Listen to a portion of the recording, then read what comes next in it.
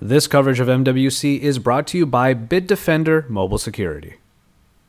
It's past versus present on this edition of Versus, as it's Joshua Vergara from Android Authority. What's going on, everybody? And here we're taking a look at the Samsung Galaxy S5 versus its predecessor, the Galaxy S4.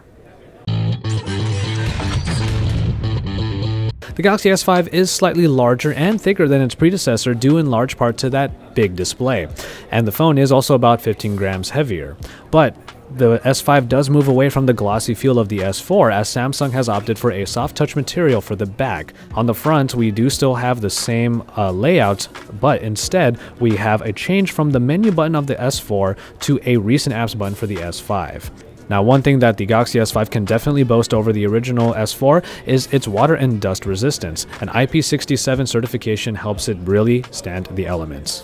As far as the screens go, we do have a slightly larger screen on the Galaxy S5, the Super AMOLED screen coming in at 5.1 inches compared to the 5-incher that was on the Galaxy S4. Yes, these are essentially identical screens, however, and that means that you have some oversaturated colors, but overall really good and enjoyable performance in that user experience for the display. While we do see a big update in the processing package for the Galaxy S5, we will say that the Snapdragon 600 that was originally in the S4 is still doing a great job even to this day, and that should only mean that the Galaxy S5 will really set a higher bar when it comes to processing power. But then when we move on to the hardware department, we will find that the Galaxy S5 does have a slightly larger battery, jumping from the 2600 mAh unit in the S4 to the 2800 mAh unit on the S5. What we will say, however, is that the Snapdragon 805 in theory should be more power frugal, and also Samsung added in quite a few options for power saving. When it comes to the new features, however, everything that came from the S4 does make it to the S5, and then you have the additions of the fingerprint scanner, which is a slide type, and also the heart rate monitor that's found on the back. When it comes to the cameras, we do see that the 13 megapixel unit on the Galaxy S4 is looking to be trumped by the 16 megapixel ISOCELL sensor that has been introduced in the Galaxy S5. This is a sensor that is supposed to take pictures with less noise and even in low light conditions produce a very nice picture.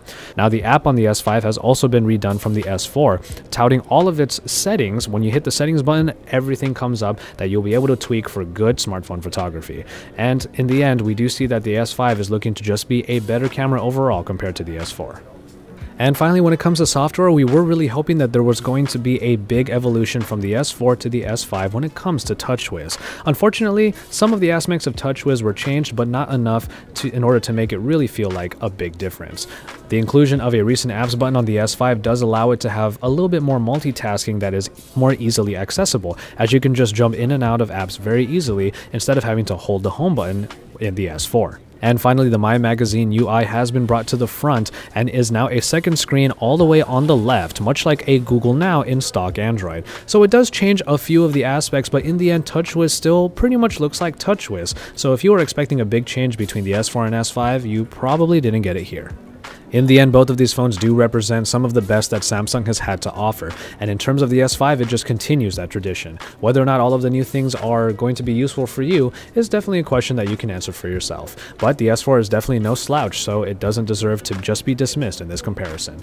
We have a lot more coming on the Samsung Galaxy S5, so make sure you stay tuned to Android Authority as we report it all to you from the Mobile World Congress here in Barcelona, Spain.